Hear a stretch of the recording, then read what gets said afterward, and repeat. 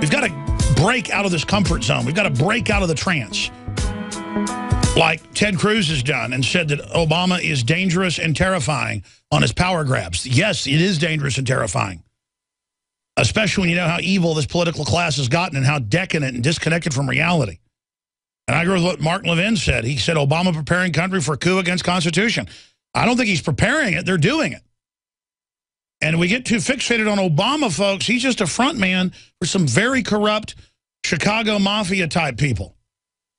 And there's a lot of other corporations and power structures that want a power grab.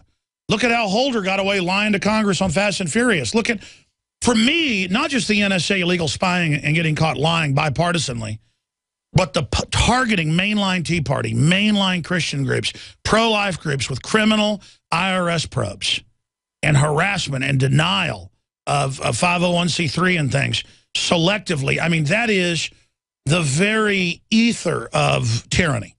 That's how Nazi Germany started. I mean, this is amazing. And I think the liberal mantle, their fake high ground, is the big problem here. And I oppose Bush and those power grabs. You know, we're just rotting. It's degenerating. But it has, I've got to say, and most constitutional law scholars I've talked to agree, Obama's probably power grabbed 3 times more than Bush. Huge critics of Bush have been on this show and said that. Huge ones. Chris Hedges, Dr. Paul Craig Roberts, the list goes on and on. And when you realize it only gets worse historically from here, let me ask you that, Professor, and then get into other points and talk about your books and any solutions in the 7 or 8 minutes we have left. And I appreciate your time. But we're here marveling at this tyranny. I mean, how much worse has it been under Obama? And if it continues to go, I mean, have you seen any historical examples where it reverses itself without some really serious things happening? Well, I think that with the latter question, it's really hard. You know, once power is taken by government, it's incredibly hard for the people to get it back, short of some sort of, revolutionary type behavior. I mean, that's just what history has shown, not just in this country, but, throughout history of the civilized world. So I think that is a little depressing around the margins. The important thing is for Americans to stop it before it spins out of control somehow. And I do believe that President Obama has amplified the pattern. I mean, it's not as though other presidents haven't taken, constitutionally shady actions before. Certainly President Lincoln, when he suspended habeas corpus back in the Civil War, probably acted unconstitutionally. FDR, with his court packing plan in the 1930s, really put pressure on the Supreme Court to entirely change its interpretation of the Constitution so he could get his political way, and that was marginal behavior at best.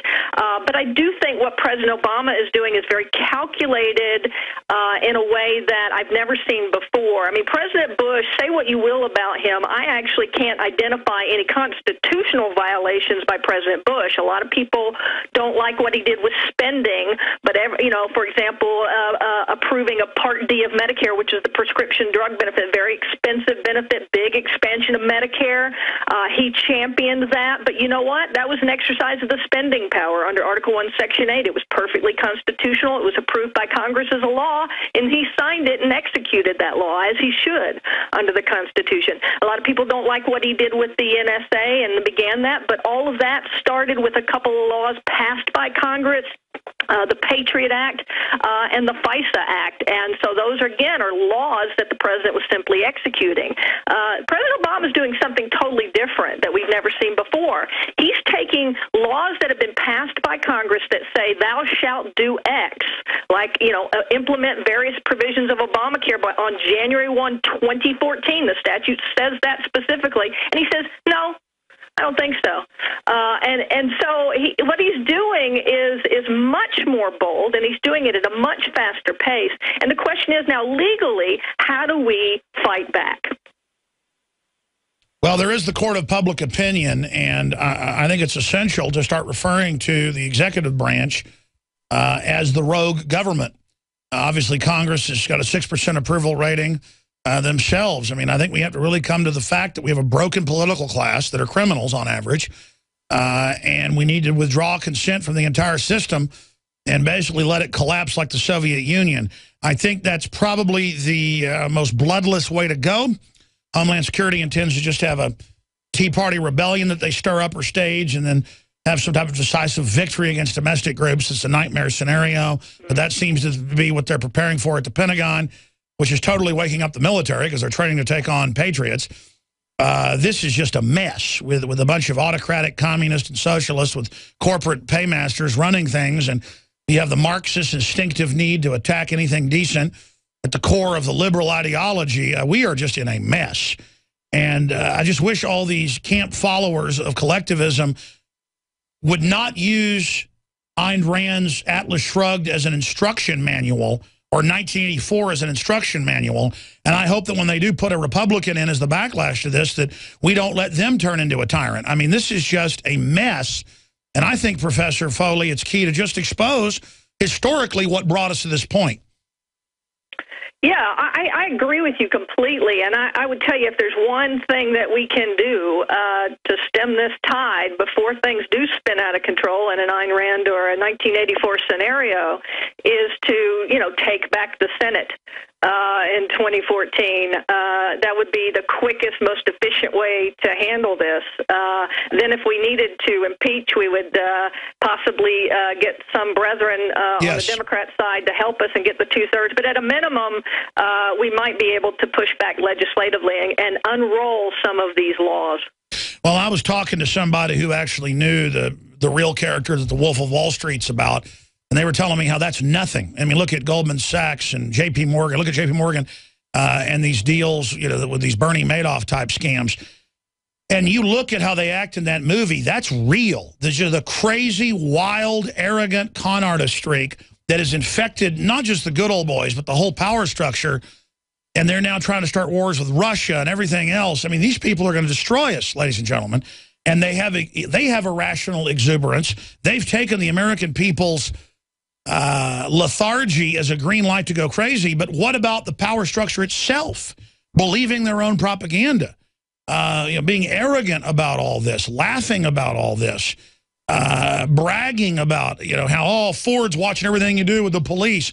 Ha, ha, ha, with the black boxes in your car. And then you look at the photo and the image of that executive. I mean, he just looks like a power-crazed nut. These people are destroying their own futures. They are releasing evil into the world that we know is incredibly destructive. And they believe because they buy into it, it gives them power over it. And they are energized with criminal energy if you study criminology. And they're getting off on the bad deeds. And that is incredibly destructive. We need to have a major reform, and we need smarter members of the establishment. We need grassroots change. But I believe the revolution can also happen within the power structure, coming to their senses and realizing that they're going to destroy their own futures as well. Yeah, and we're starting to see some hope here. I mean, there is some optimism. I believe in this country. I believe in the intelligence of the American people. One of the reasons why I wrote my Tea Party book, for example, was that even though I first held the view of the mainstream media that they were a bunch of kooks, I decided to go to some of their meetings and decide for myself. And what I found out is that they're ordinary Americans who actually care about the Constitution. They want to read about it. They want to learn it. I think that's encouraging. They've elected great people like Ted Cruz, Mike Lee, Rand Paul, and I think that those young sort of Turks in the Senate are having an impact and shaking things up. And I think if the American people kind of can stay on top of it, we have a chance. So that's right. I mean, the power structure wouldn't be demonizing the real libertarian constitutional Tea Party and saying it's the main threat in the Republican Democratic leadership, all the different associations, all the different fake business associations, all the crony groups are absolutely scared to death of a libertarian constitutional takeover because we have a chance. We have the answers. We have the prosperity. Socialism, cronyism, fascism doesn't work. Freedom works. Legalize freedom. God bless you, Professor Foley. Thank you for the time. Thanks so much, Alex. I enjoy your show very much. Thank you. Wow, that's a great lady. Check out her books at ElizabethPriceFoley.com. And that's what this broadcast is a platform for great political minds, constitutional minds, to try to educate the public and have a larger discussion. The InfoWars crew absolutely loves coffee because we love being awake. And I am somewhat of a connoisseur of coffee. So many times you go to a restaurant or even to a coffee shop and the coffee tastes like garbage. And in all the different coffees I've tried, my favorite is grown in the high mountains, in shade, Arabica, on the border with Guatemala in southern Mexico by the Chiapas farmers. I make sure we've done the research. I make sure it's the very best product that we can offer you when I put my name on it. And I believe, and it's my taste, so you may differ, that this is the best coffee in the world from southern Mexico. Wake Up America Patriot Blend, 100% organic, Arabica shade grown. And then we have the Immune Support, 100% organic coffee, infused with a special type of mushroom known to boost the immunity. This coffee is seriously so smooth. I normally have to douse my coffee with cream and sugar and cinnamon and all kinds of tasty treats, but this, I drink this black. It is so good. Well, that's why I like it, is that it has a kick, it has really good caffeine in it, it has a good clean wake up that lasts for a long time, doesn't give me a headache, but it's so smooth, it's so delicious. Just try it out for yourself. I'm telling you, this is my favorite coffee. We went through a lot of trouble to bring you this. Just try it, and I think you'll be hooked like we are here at InfoWars. Well, folks, find out for yourself and support the information war today. It's all available at InfoWarsLife.com or by calling toll-free 888-253-3139.